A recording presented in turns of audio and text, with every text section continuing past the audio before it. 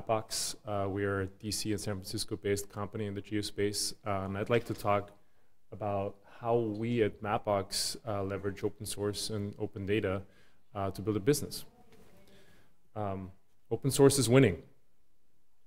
This is a map that we launched recently. We call it Mapbox Outdoors.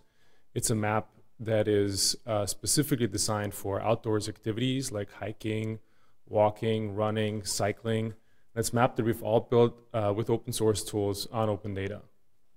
As you look at this map closer, you'll see, I know this is a little bit harder to see here, you see like an incredible detail here on his map layers with contour lines down to like the highest zoom levels, labeled contour lines that we've sourced from a variety of open data sources like OpenStreetMap, but also like a variety of government data sources, especially when it comes to the terrain data that we're using. You see here details like ski lifts that people use in ski applications. And the map is, as all of our maps, global down to the highest zoom levels. This is really the type of data and the type of technology that allows us to go up against some of our biggest competitors. And it makes us actually look incredibly good in comparison to them. As you can see at these side-by-side comparisons, this would be Sarajevo here. This would be like Hawaii here, looking at Apple and Mapbox maps. So we're a company built entirely on open source. We like to think of ourselves as a Lego company, as a company that creates those building blocks that developers and designers can use to assemble their own maps, and map-based applications. But I also said we're entirely open source. So how do we do this? How does this work? Like really what it comes down to for us at Mapbox and the way we work as a business is that we put open source software out there for folks to use free of charge, build communities around it, but we also provide services in that space that do some of the hard things like serving maps. So some of our clients would be Foursquare, who's using like a Mapbox powered OpenStreetMap-based map of the world for showing check-in locations. Like here, the ski station, what we call the ski station on DuPont Circle. It might check in from like this weekend. Or the Financial Times here using like our satellite base layers based on NASA and digital globe data for showing where Iran's hiding the nukes, right? This would be here an example of how our geocoding services power Evernote's data or Evernote's application, or here's a quick example of how Scoot, like the San Francisco-based car-to-go type service for scooters, is using our Directions API. This is all, again, geared towards developers and designers. You go to mapbox.com/developers, and really what you see there is a lot of really good documentation that gets you started fast on using our tools. So we're really very geared directly towards this type of audience, and this is also why we're looking at like our documentation as a type of a product.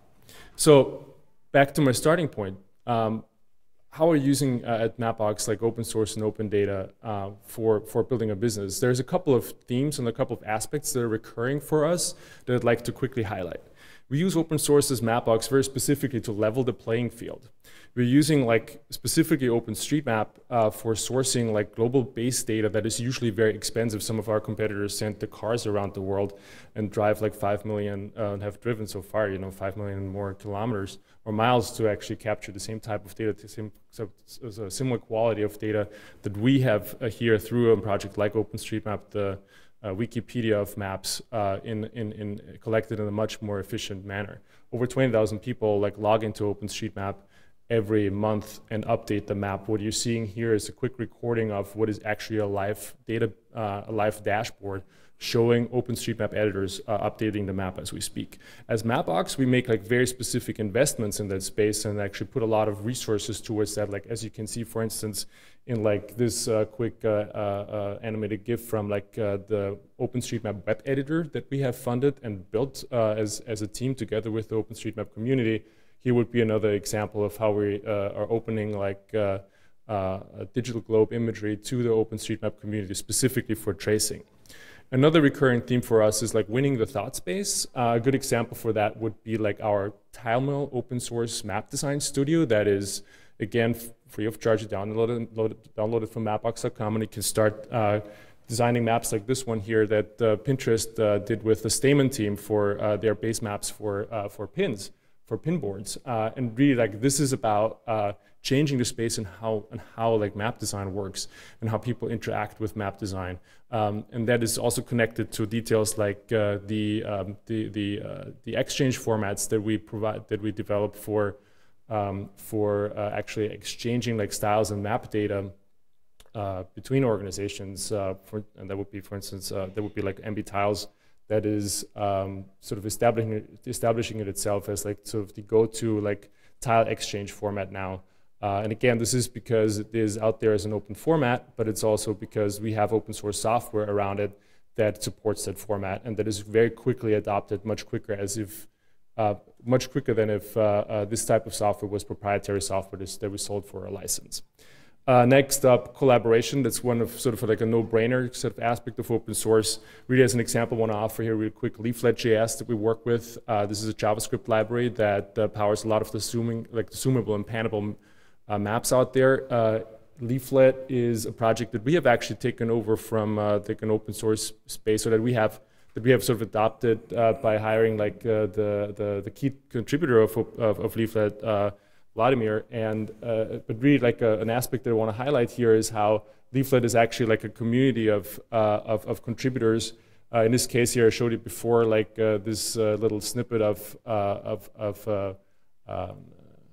like Evernote's application, and you can see here how like the markers cluster nicely, and that's a plugin called Marker Cluster plugin that Mapbox hasn't built. It was built by this company called SmartTrack, and that did this for better representing like all the assets that they're tracking on maps.